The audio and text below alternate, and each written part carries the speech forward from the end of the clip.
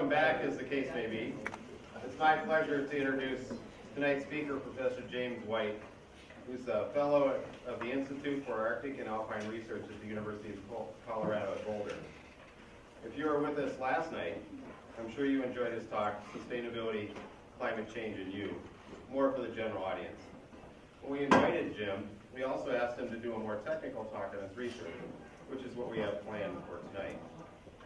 Professor White's areas of research include modeling the global carbon cycle, development of techniques for measuring isotope ratios in atmospheric gases, reconstructions of paleo-environmental conditions,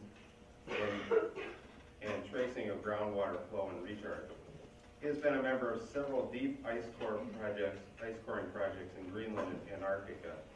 His ice core research has helped to show that large climate changes tend to occur in the natural system as abrupt and rapid shifts rather than slow and gradual adjustments to changing external conditions. Tonight he's going to tell us about his work about this work in his talk, Ice Core Stories, Abrupt Climate Change and the Future Sea Level. Please help me greet Professor White.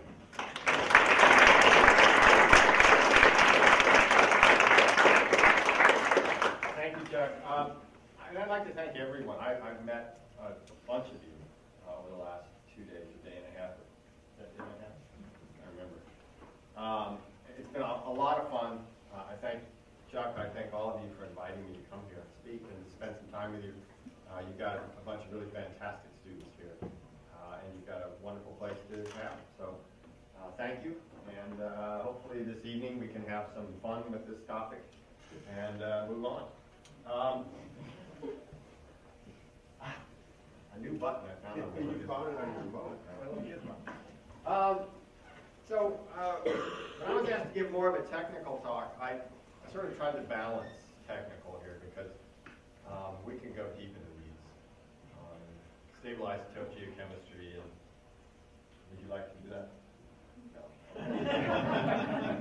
I got at least one member of the audience who says, that's not good. So, but I will try to get a little more into it than what I did last night. But if at any point along the way I say something and you go, hold on, that's not making it for me, raise your hand and we'll stop for a moment and back up and make sure that everybody's on the same page. So I work in ice cores. I started to work in ice cores a long time ago, 30 years ago. I'm not really fond of the cold, so I haven't actually been, really happy the last day and a half. But I have to tell you, it was even colder in Boulder, believe it or not, when I left. And we spent some good time today talking about it. Ironically, a good friend of mine who's also on the Polar Research Board with me, Jennifer Francis, has a theory that a lot of these cold outbreaks are actually the result of global warming. It's called the Arctic paradox. I'm not even going to try to explain it, but just put that in the back of your head there. All right. I thought I'd start with some pictures. So what's it like to be an ice core scientist? We travel from Schenectady, New York, to, this is a picture of Kangerlussuaq, Greenland. That's the topography around here. Not any trees. There were trees, but they all got cut down. So there's not, it's pretty barren. It's tundra. There's muskox. Muskox are basically large, sort of like hairy cattle with a bad attitude. And they do have a bad attitude. You do not want to mess with them. They leave behind wonderful fur that you can make absolutely fantastic sweaters out of, but you really don't want to get anywhere near them to get that fur off of it. Pick it off, bushes and stuff like that. Anyway, this is a C-130 we fly in the New York International Guard does the flying, U.S. Air Force. You see the skis here? And so when it lands on pavement, the skis are up a little bit. When we land on snow, these skis come down, and we can land and take off. It's always exciting to land and take off in these things because one of the interesting reasons is that if you've ever been, I was about to say if you've ever been skiing, where am I? Right? You know that skiing on drier, powdery snow, not only do you get better downhill, but also better cross country.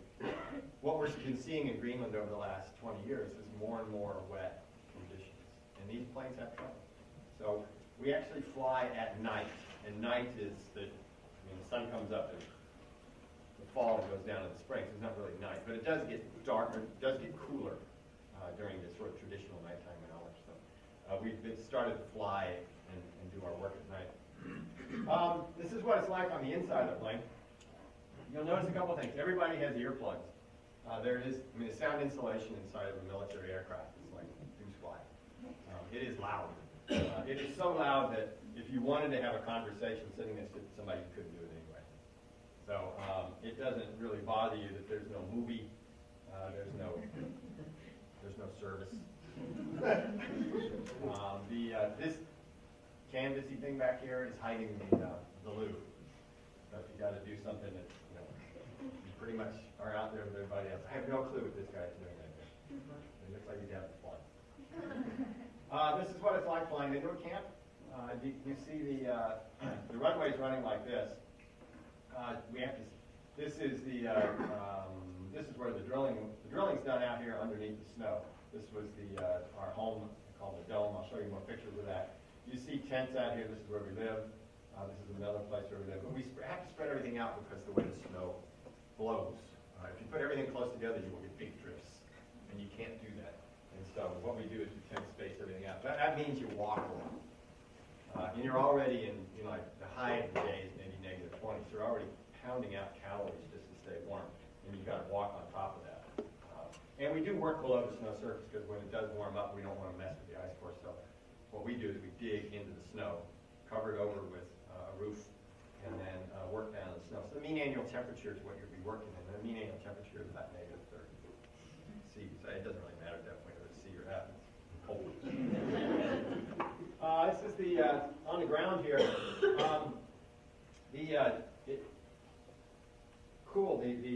As the plane lands, they open up the back of it, and they do what's called cargo combat offloads. So there's some cargo.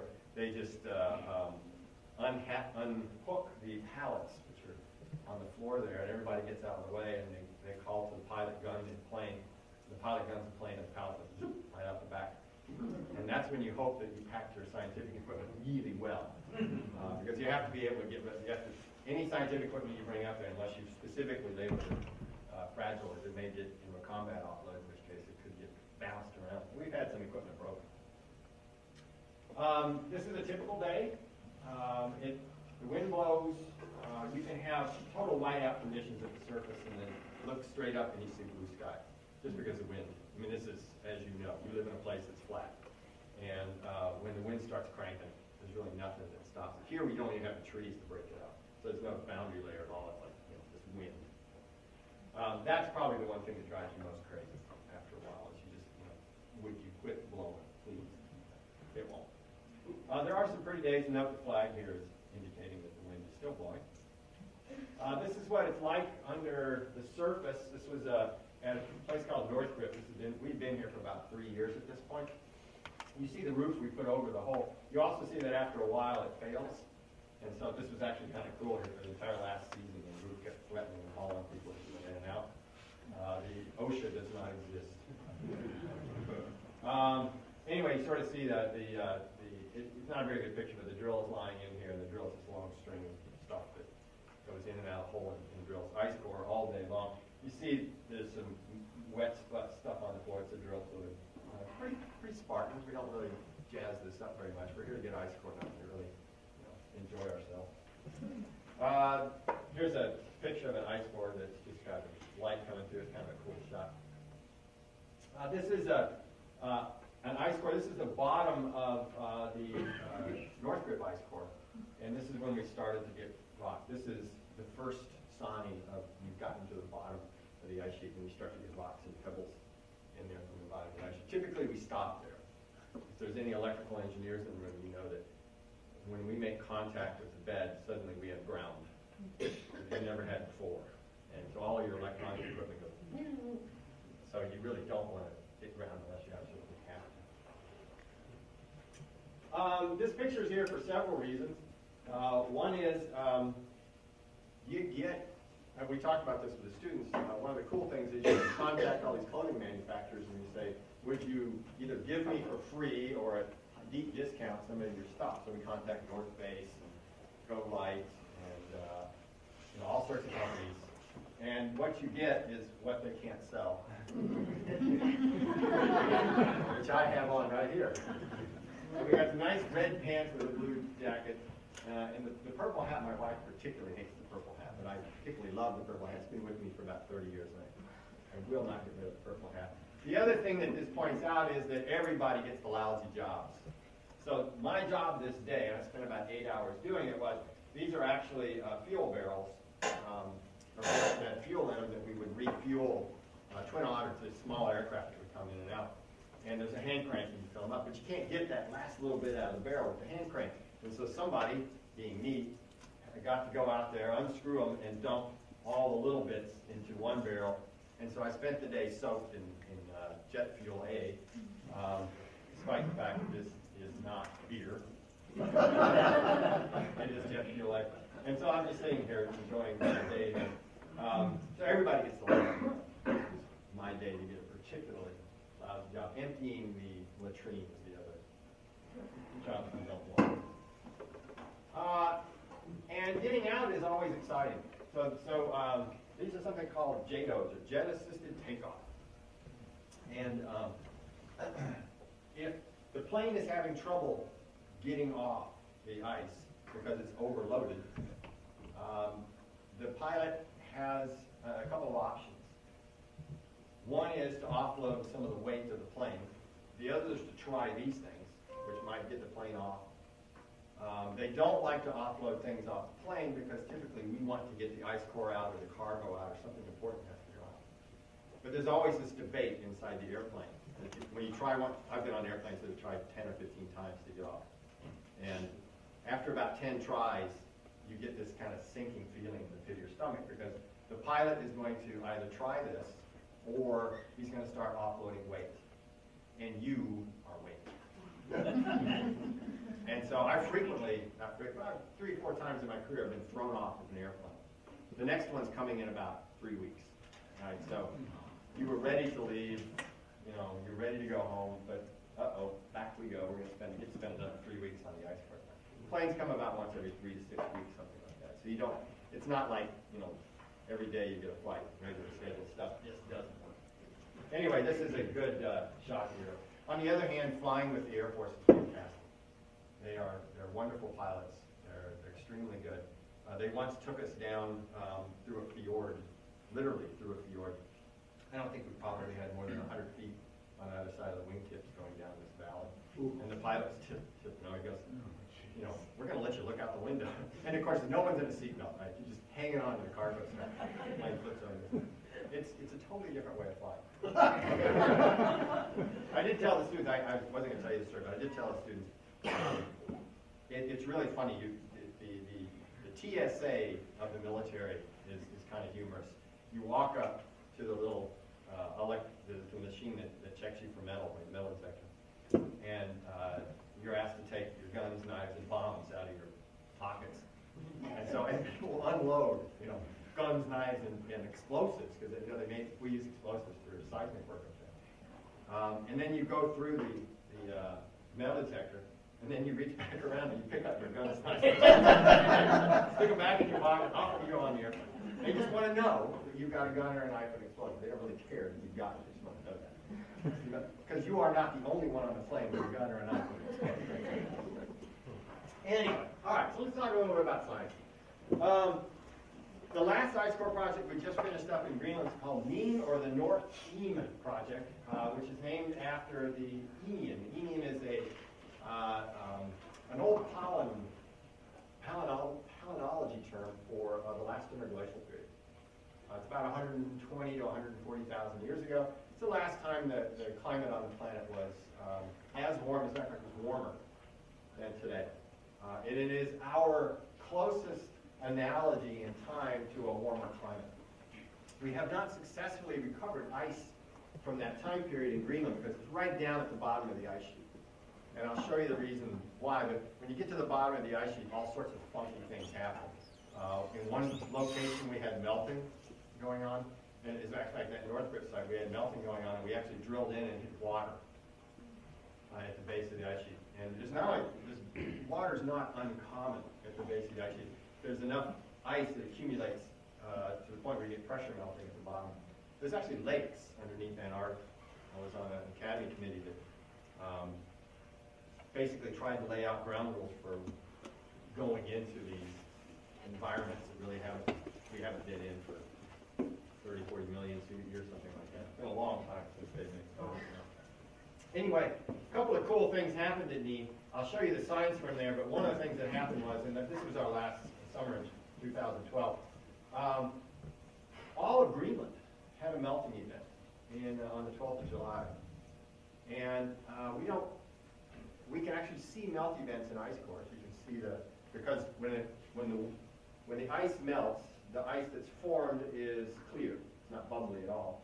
So we can actually see these melt events. And the melt events at this location, and I'm sorry, this is not marked, we're way up here at this site. Very, very rare melt events at this site. Maybe a couple of them during the last several thousand years. So this was, and we've been seeing more and more melting, but this is the first time we've actually seen melting all over the place. I wasn't up there, but the folks who were there took this picture. I've been on top of the ice sheet many, many times for about 30 years. I've never seen a rainbow because it never rains on the top. They actually had rain at this location. So they're on top of the ice sheet at an elevation of around 13,000 feet, and it's raining on them in July, which is pretty darn amazing. Anyway. Excuse me, what was the temperature at that time? During the daytime? Yeah. It was above freezing, slightly above freezing. Just slightly. Probably about, I don't know, 1 or 2 degrees C, something like that. It wasn't up in the balmy category. It's actually miserable. No, seriously, when it's cold and dry, you notice, it's actually not so bad. You can handle that. But when it's cold and wet is when it gets miserable. And I never like being up there when it's cold and wet. It's just miserable. So why were we going to look at the last interglacial period? A couple of reasons. One is it was warmer than today by a couple of degrees. That is, I pointed out the analogy for the future. But the other important reason why we were after this location is we wanted to see what the ice sheet looked like during the last interglacial period. And one of the ways to do that is to recover an ice core that goes through the last interglacial period to get an idea of, was it a lower ice sheet? Was it a bigger ice sheet? We didn't think it was going to be a bigger ice sheet. We thought it would be a lower ice sheet. We were talking about this all day with students, but there's 2 ways that we look at climate of the past. One is through paleoclimate. The other is through models, what I call model world, where modelers get together and figure out, okay, this is what I think happened. So the modelers have a whole bunch of models. They run like 500 or 600 iterations of this model. This is what they think the Greenland ice sheet looked like during the last interglacial period. This is what their models tell them.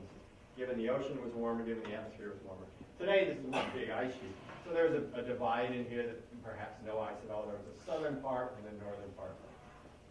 And in their world, Greenland melted to the tune of about 4 meters worth of sea level being added to the ocean. And we know that the sea level was about higher by 4 to 6 meters at that time. So multiply by 3 if you want to translate. So the sort of conventional wisdom had always been that Greenland, being much warmer, was melting and contributing most of this sea level. And that was really the fundamental hypothesis that we wanted to test, was indeed Greenland the spot where this is coming from. We found a couple of things. One is, and I'll explain what's on this figure here. Time is, I apologize. Paleoclimatologists run time from the left to the right and the right to the left. And we're just sort of ambidextrous that way. So I'm going to challenge you. In this particular one, time runs from here's today, back in time 120,000. We also don't use negative numbers. We're not mathematicians. We can't struggle with the concept that time would go positive or negative. Anyway, here we are today. This is our interglacial period, the Holocene. You can see it's a nice, flat, relatively flat, long period of time. We talked about this last night. We've actually enjoyed a very stable climate for about 13,000 years, which has been very beneficial for us as human beings. We were able to develop agriculture and large societies, around the climate that really hasn't been all that variable. Go back into the glacial period here, 20,000 years ago to about 100,000 or 80,000 years ago. And you see a couple of things here that are important. I'll come back to these, but you see these ups and downs. And when I first started in ice core science, there was a lot of debate about what these things were. And one of the first things that I did as a postdoc was we measured how fast this last, what's called the Younger Dryas, this cold period, how fast that ended. And I'll talk more about that when we talk about abrupt climate change. But you see this is a pretty angry climate. And then we come through a period here, and then we come back out into the last interglacial period. So this is actually the record that we got. I'll show you how we got this. But there's a couple of things you can see. One is that this is considerably warmer than here. It's higher up, and this is measured in a parameter that I'll come back to in a second, the 018-16 ratio. It's a thermometer that we use in an ice core. So here's the change in temperature blown up. This little piece right here goes right here. So here's temperature coming up, crosses, actually zeros today, crosses today, and then it goes warmer. It goes warmer by about 8 degrees Celsius. So during that time, Greenland was about 8 degrees Celsius, so this location was about 8 degrees Celsius, warmer than it is today. Now there's a couple of ways that it can get warmer. One is it could actually be warmer. The second is that the ice sheet could have been much lower. Because if the ice sheet is lower, you're farther down in the atmosphere, and it's warmer as you go down in the atmosphere. Right now, this is at roughly 13,000 feet, and so it's cold, both because it's cold and because you're at 13,000 feet. So one of the reasons why it could have been warmer is because the ice sheet was lower.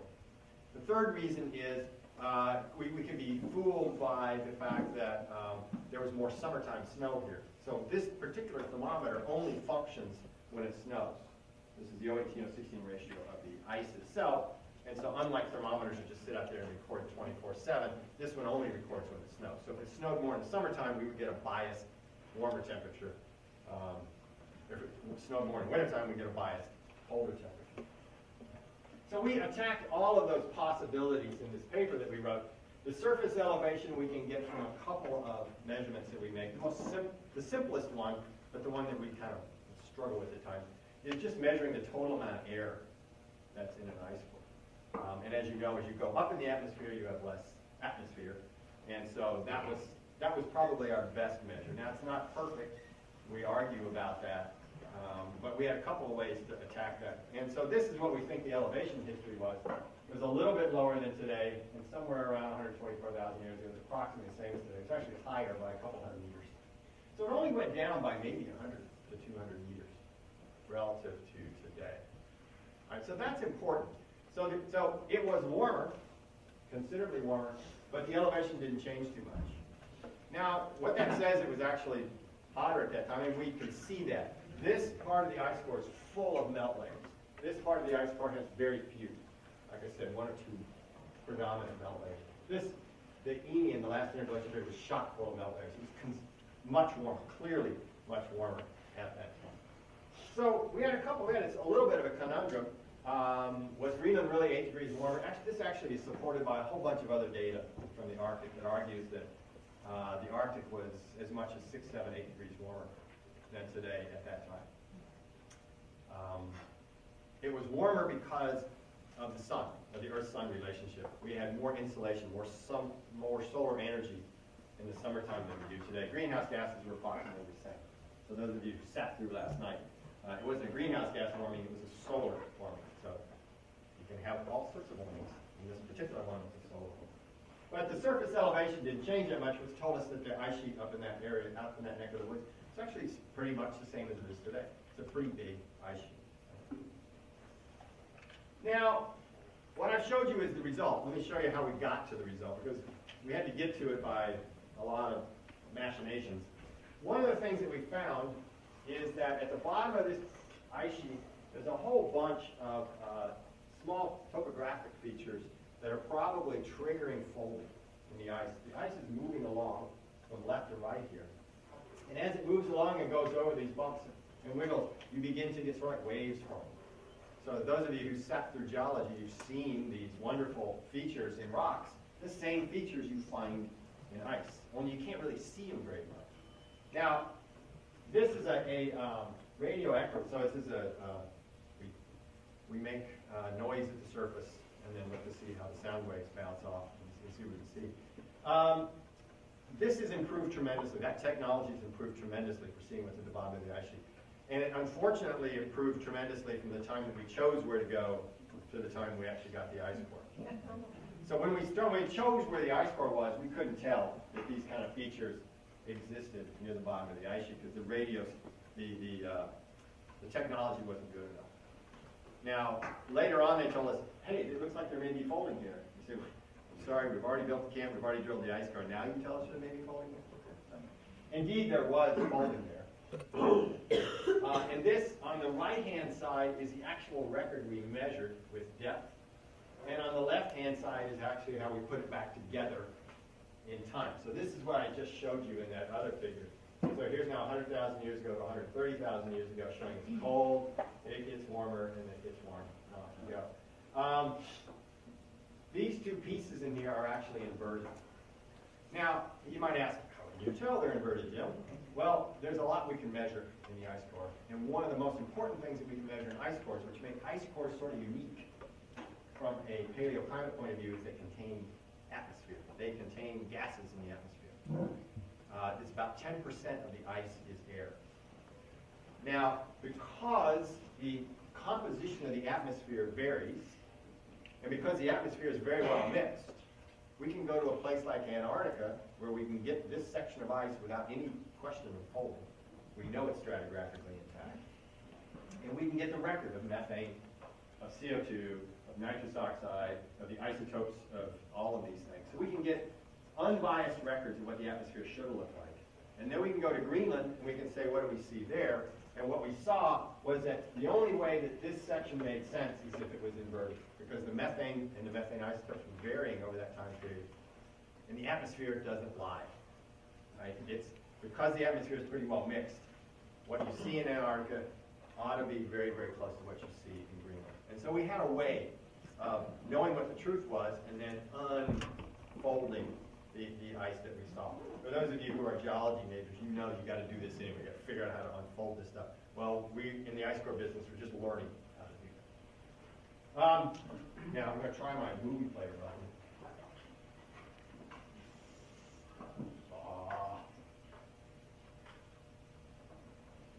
Got to have one failure. This is a little movie that was made by a company in Denmark. And what they did was they had the ice flow, they took it over a couple of topographic features, and then as the, now it's colorized here, but what we think happened is, as the ice is flowing along near the bottom, this is all on the bottom 100 meters of the ice, you get these folds that form that are stripped off the top pieces get torn off, and then you end up with pieces that are flipped over on their side, and here comes our drill. You want this moved from geology? So that's what we think happened at this location. And we've got good evidence to show that that was the case. But this was this was the first time that we had a folded ice core and were able to unfold it. And we published this just recently in Nature magazine. So this is the lessons that we learned from here. I've already talked about some of it. We can reconstruct the what we call precipitation weighted temperature. So this whole business of summer winter is working in the background somewhere. Shows a maximum of 8 degrees C warmer than today at 124 to 126,000 years ago. The insulation was higher, so we expected to be warmer, but this was warmer than we had expected, although there are a bunch of other records in the Arctic that support this. And interestingly, Greenland did not contribute more than 2 meters of sea level rise. So in order for us to be as high as we were at that location, the Greenland ice sheet could not have been terribly different than it is today. The southern part was probably much smaller, but the northern part was as robust as it is today. And you might ask, well, how is that possible? Well, one reason is you've got a lot of ocean out there. The Arctic Ocean at that time was ice-free, particularly in the summertime. So you had a lot of source water for feeding Greenland snow. And so probably what we think happened was that the ice sheet didn't really change that much because it traded warmth, which was helping to melt it, for additional snowfall coming in off the Arctic Ocean. That's the theory that we have right now. But it's relatively clear to us that there's no way we can reconstruct the ice sheet and get more than about 2 meters of sea level rise. So that begs the question, where did the rest of the sea level rise come from? And ironically, having worked our tails off in Greenland, we ended up focusing our conclusions on Antarctica. Because Antarctica is the other spot where you've got lots of ice, and the other spot where you can get sea level rise to come from. So, I showed you the slides last night. It still applies. One of the things we do know about our planet is there's a very simple relationship between sea level and temperature. When we have a warmer planet, we have a higher sea level. When we have a colder planet, sea level drops.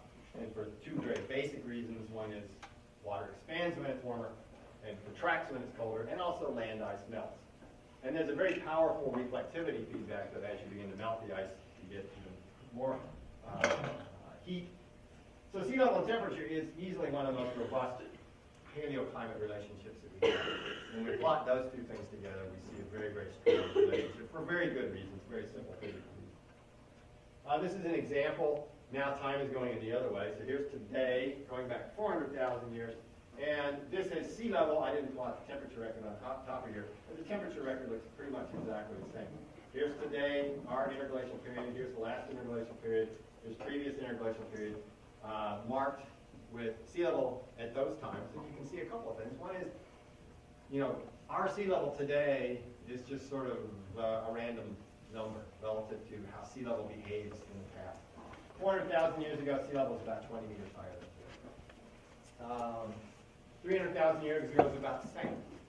If you go back 200,000 years ago, it was about 2 meters higher than today. And if you go back, as I pointed out, it's about 4 to 6, 5 to 8. People give different numbers. Higher than today if you go back 127,000 years ago. So sea level is dynamic on the planet. Right? So we know that. And we know it has to be coming from the ice sheet. It's really that much sea level has got to come from Greenland and or Antarctica. That's the only place where you can get that kind of dynamic relationship. This is 20 feet of sea level. Those words are actually written on the ice sheet. It took us a long time, but we did. But we only got about 6 feet out of Greenland during the last interglacial period. So the rest of it comes from our good friends to the south. Now this raises some interesting points about the Antarctic ice sheet. So the Antarctic ice sheet is actually two ice sheets. This is the bedrock topography. Right? If you look at the actual ice, it's pretty boring. Big white flat thing. Right? There's East Antarctica, which is this piece over here, where most of the bedrock is well above sea level. So it's sort of a classic ice sheet. There's the western side, which encompasses all this area over here, and with the exception of some islands out here, most of this is below sea level. And you can't read the scale here, but this is 10,000 feet. So that's 10,000 feet below sea level.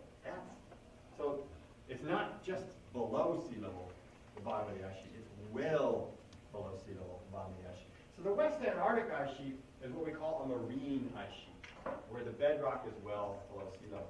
Marine ice sheets are interesting creatures because the bedrock is below sea level. Now, why does it make them interesting? It makes them interesting because of something called the grounding line. The glaciologists talk about the grounding line. It's a spot where the ice is coming out towards the ocean. In this case, it forms a nice little ice shelf that floats out in the ocean. But this is where the ice, friction against the rock, holds the ice so that it can back up behind it. So you can't really grow, ice flows very well. You can't really grow a big ice sheet unless you've got some point in the system that stops the ice from flowing and allows the pressure to back up behind it. So that's the grounding line. Looked at from the side, what this looks like is here's your ice shelf, here's the ocean, and you can see this is well below sea level in here. So you can sort of, here's our grounding line. So you sort of see the grounding line is really critical. If the grounding line disappears, then you've got basically water can get back up underneath here and you lose your control on the ice sheet. It can actually start flowing out into the ocean.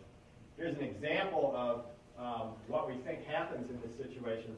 Here we have the ice shelf coming out, cold water underneath here that's not doing a whole lot of work in melting ice. As the ocean water warms up, it can penetrate up underneath here, then you start really eroding ice sheets. So it turns out that the biggest control on what we think now on the pinning of these ice sheets is not air temperature, it's water temperature.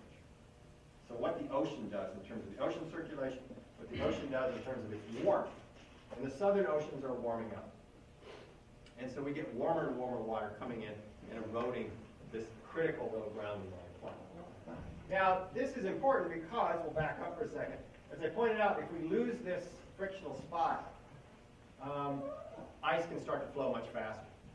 In Greenland, there's only a couple of places where you can flush ice out from the ice sheet into the ocean. And you can see those from satellite. You can see the big ice streams in Jakobshavn Fjord, and the big ice streams that go north, and I'll show you what that looks like. You can see these things on satellite pictures. In Antarctica, the western part of Antarctica, I'll back up here to make this point, there's a big window right here, a big window right here, and a big window right here, where there's really not much stopping the Antarctic ice sheet. If it loses its pinning line there, you have hundreds of miles of open throat, basically, and ice just starts flowing out. And glaciologists are at a point now, this is a wonderful message for you students, we don't know how fast you can put this stuff out. The models simply, don't have enough information in order to be able to calculate well just how fast Antarctica can dump ice out into the ocean. Today, sea level is rising at a rate where we'll hit 3 feet by the end of this century, pretty conservatively. Rates have been a factor of 10, 20, 30 higher in the past. And if the Antarctic ice sheet starts to lose its pinning point and starts to shed ice, it could easily raise sea level rise rates by more than a factor of 10. Easily by more than a factor of 10. Now this is important because 3 feet in a century is such that most of us are like, okay, I'll talk again about Miami, so I'll pick on Miami again, but Miami's kind of toast. By 2100, Miami's not a functional city anymore. But 100 years is a long time. Even the folks in Miami don't get excited about 100 years. If it's happening 10 times faster, then 100 years shrinks down to a couple of decades. A couple of decades is the time frame on which we build and finance homes, on which we build and finance air conditioning systems, in which we build and finance sewage treatment plants. That becomes a societally interesting number. Maybe 20 years sounds like a lot to you if you're 21, 22 years old, but trust me, when you sign that mortgage one of these days for a 30-year loan, you're getting an impression of what 30 years is like. And if you buy a home and you expect within 30 years that home to be no longer functional because sea level's risen and takes your home away, then you know this is a bad investment. So, again, see where that works on this one. This is a little animation from NASA just showing the speed. So the reds here are fast-flowing ice, and the blues are slower-flowing ice. But you see this very large area here on the Ross Ice Shelf of very rapidly flowing ice. These are actually reconstructed ocean currents using satellite observation. The area that we're really interested in today happens to be this area out here called Pine Island. So along here you have very rapidly flowing ice in here today because you have very warm ocean currents that are getting up underneath here. The other side of it, what's called the Roni-Fishner ice shelf, also has very, very rapidly flowing ice. I had to show this because NASA spent a buttload of your tax dollars putting it together. Question. Yeah.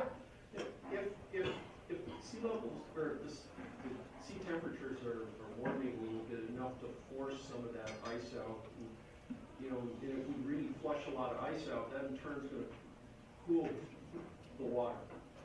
Yeah, a little bit. So how is it all? How does it all play out? I guess? Well, if you take a look at the Southern Ocean, there's not nearly enough ice to battle. There's a lot of heat capacity in water. Question? Yeah. I don't quite get the idea of a grounding line because this is a physics problem when you think about the coefficient of static friction. Right. And if that's great enough over an area, it's going to be, I'm thinking about the friction large over an area and not over a single line. It is. Basically what it is, it's a line that follows the topographic features, and the ice comes up and it bumps up against that. If it wasn't there, the ice would be flowing through the passageway. So it's basically a topographic feature that is stopping the ice sheet from keeping on going out into the ocean. So it's a bump. It's a bump. Yeah. It's a bump. And actually, the ice sheet feeds the bump. Because any crud that accumulates on the ice sheet, then when it comes down and melts, it dumps it at its grounding level. So it's actually a self-perpetuating process. So the ice sheet keeps adding crud there. So what's happening today is not only is it getting warmer, but with sea level rising, it's actually lifting up that little chunk of the ice as well. So both of those things are happening. It's mostly warm ice. Is that okay? Yeah. When you say the ice sheet is moving rapidly, how fast is that? Ice moves at, 40, 50, 60 meters a year.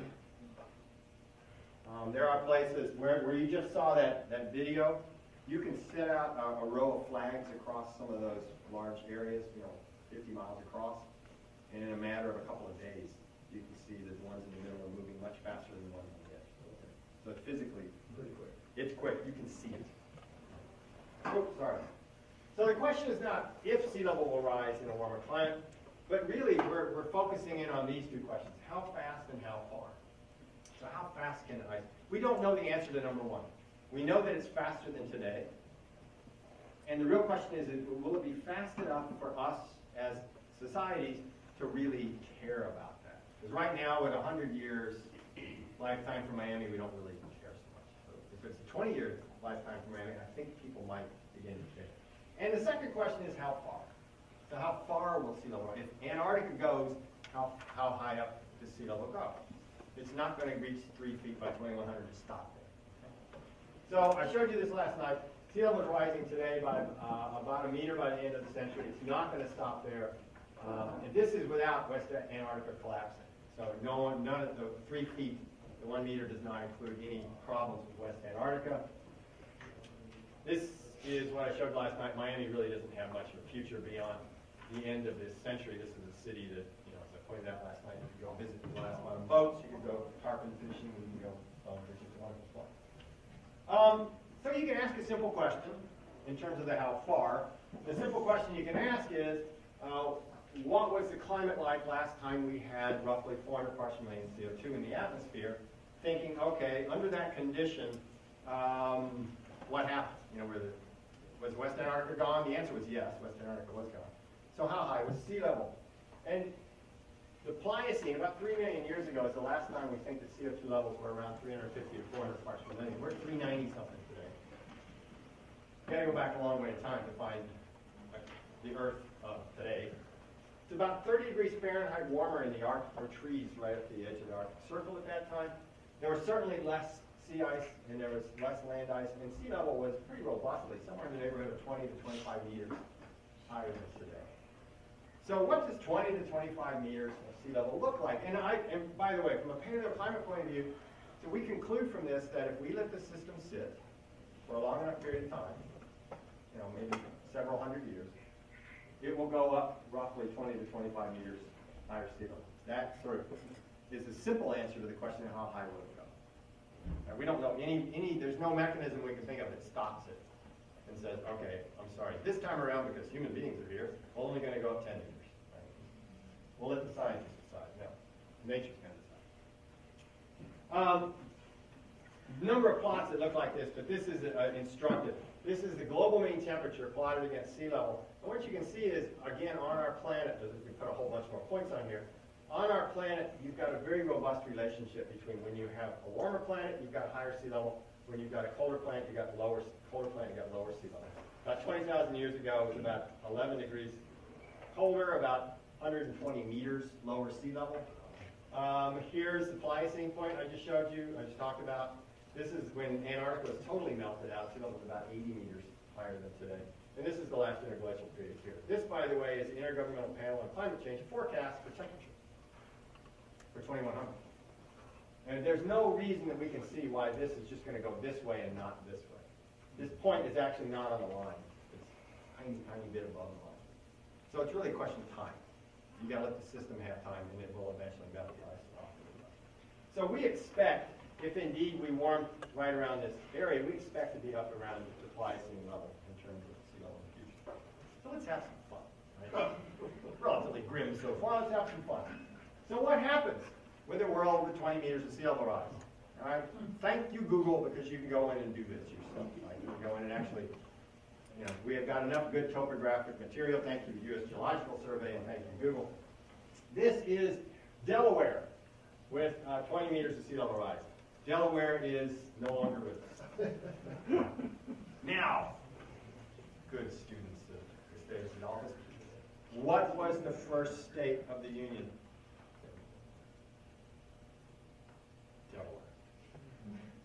Delaware signed first. On their license plate it says first state of the Union.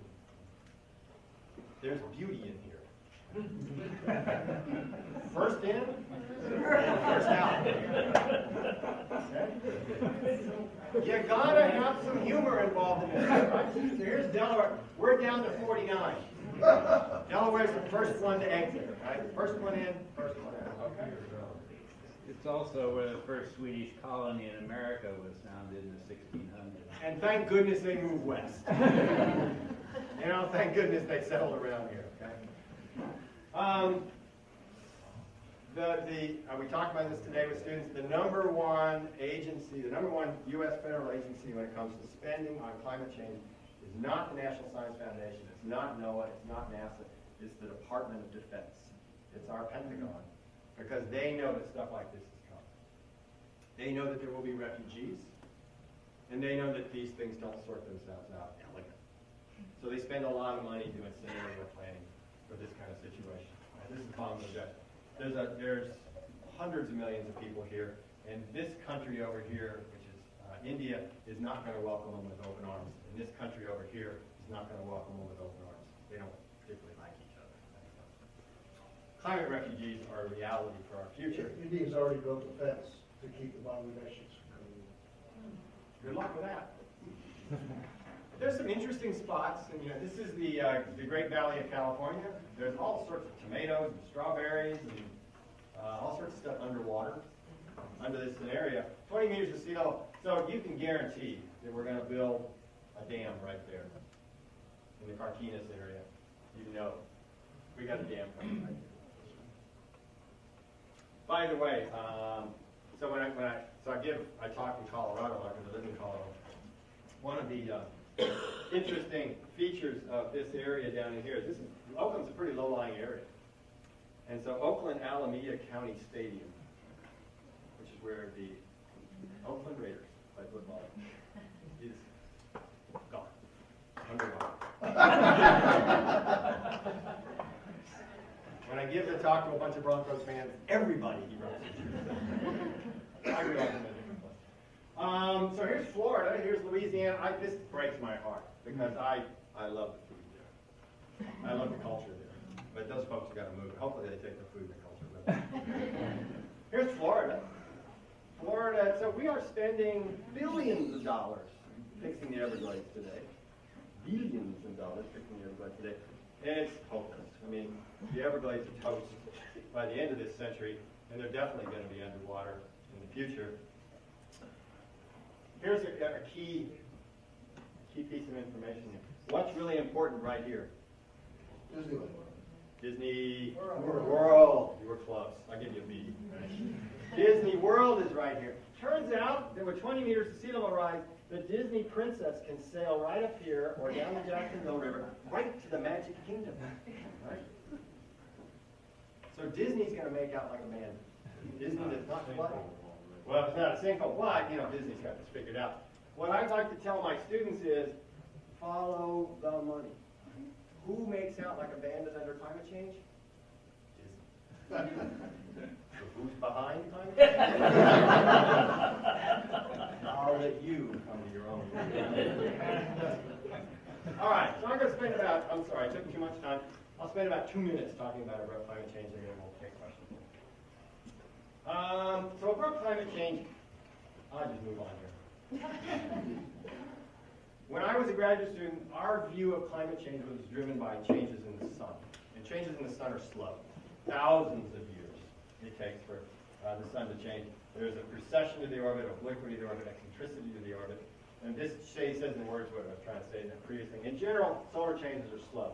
Thousands of years. So when I was a graduate student, when I learned about climate change, was that it took thousands of years to go from a glacial state to an interglacial state. It took thousands of years to go from an interglacial state to a glacial state because it's all driven by the sun, Jim. Didn't you get that? Okay. So now we got interested in this when I was a postdoc.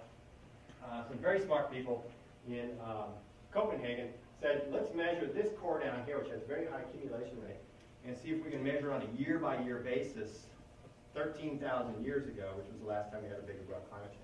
So it turns out there's enough accumulation in this location. You can actually see layers of snow that are about this thick that are 13,000 years old.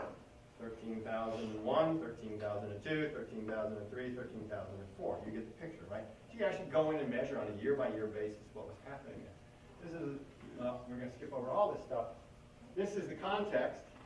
This is the period we were looking at. This is about 13,000 years ago. There's a bunch of these things. I pointed that out before. Time is now actually going from here in that direction. There's a bunch of these abrupt changes, and this was the first time back in the late 80s when we actually took a look at this and said, are these things real? Are they real changes? This is my good buddy Willie Dansgaard, who's since passed away. So this is a paper we published in '89 that showed that a 15 degrees Celsius change occurred in about 50 years. So when I started my college career lecturing to students, I would tell them that 15-degree changes happened in a couple thousand years. And their eyes would roll in the back of their head like sharks, like, you know, give me something I care about. When I told them it was 50 years, I thought 50 years was, you know, I could really get excited by this. Now, as it turns out, there are other pieces of it that happened in 20 years. I still couldn't get their attention. Right? Now, I'm going to tell you that there are parts of this system, we've now dug into this even more, where you can get 5 degrees Celsius change, very large change, in less time than it takes to get through college. Does that get your attention? Right? And trust me, the folks at Colorado are tough, because unless it's next Friday, which is their time scale of interest, they're not going to get excited about it at all. So here's an example. This is, again, the younger guys. We've now measured a bunch of stuff. It turns out it's about a 10 degrees C increase in Greenland temperature. We're off by a little bit. The snow doubled. It was cruising along at a certain level, and then in 1 to 3 years, it doubled accumulation and stayed there for the next 12,000 years. So accumulation goes, boink. In 1 to 3 years, it changed. There was a sea ice retreat in 1 to 2 years. Methane went up by 50% in 50 years. Methane is controlled by tropical wetlands, so it was a global feature that was going on. A lot of things were happening. 10 degrees C is Atlanta to Minneapolis. Right? 12 degrees C is Mobile to Minneapolis. So you're talking about a climate change that would take you from Mobile, Alabama to Minneapolis. Does that get your attention? There's a whole bunch of them. I'm not going to dwell on this. You can see we've actually measured, we have a number of different thermometers we can measure. These things range anywhere from 12.5 degrees to 10 degrees. Excuse me. Yeah. Is there evidence of massive species extinction that correlates with those events? There are species extinctions that correlate with those events. Yes. There are always species extinctions. What I'm talking about is if you have a 10 degrees Celsius increase over a period of just a couple of years, you're going to lose a lot of species. Let me come back to that. Okay. Okay, I'll come back to that. So, one of the questions we asked was, are these things real? And since that first paper, we found that indeed they are. This is now 2 ice cores, one here and one down here. So it's separated by a pretty good distance. In blue, you see one of them. In red, you see the other. And these are years. 50 years, 50 years. So each of these points is actually a year. So you can actually see the year-by-year changes correlate from one spot and another spot across Greenland. And what I think is even cooler is we've now measured enough of these things that we can see that this warming was, instead of being 50 years, was actually a step, a plateau, and a step. And each of these steps is about 1 degree C for 5 years, plateaus, and then 1 degree C for 5 years. 1 degree C for 5 years, this is going to help you remember this, is about 100 times larger than the warming that's occurred in the last century. We've seen about a degree in 100 years. This is about a degree per year. This is, so roughly half of the distance climatologically from Alabama to Minnesota happening in the time it takes you to get through college. And then when your younger sister comes along and goes, she gets the rest of it. So that's, finally I was getting interest and attention of my students. There were parts of the system that are even faster. I'm not going to try to explain what the QMX is, but this is what we measure in every ice core that shows us that there is an ocean trigger to this event. Ocean conditions and atmospheric conditions change, and they change very, very rapidly. 1 to 2 years. And this has been doing this for thousands of years, and then this does this for thousands of years. Okay? And so what I like to tell my students is, you know, when your parents, every parent tells every child, when I was your age, I used to have to walk through the snow, uphill, both ways. And, you know, kids would always roll their eyes at the parents and go, come on, Dad, it really wasn't that bad, right? Well, there really was a time, this is probably collective memory, right? There really was a time when one generation had to deal with a fundamentally different climate than the next generation. So there really was a time when a father or a wife or a mother said to their children, when I was your age, it was much, much colder, and we had to walk through snow. It wasn't uphill both ways. That's totally wrong. But it really was. So there really was a time when that happened. You know what? I'm going to stop there because we're out of time. And we can talk. I was going to show you some cool stuff about how you pull a dome around on the ice sheet, but we can maybe talk about that. But I do want to leave some time for questions, and I apologize for John. So I will wrap it up here, and I'll thank you so much for your kindness, for all the stuff you've done for me over the last couple of days. And for the students, yes, I'm going to get Chuck up at 4 a.m. He's going to take me there. Thank you very much.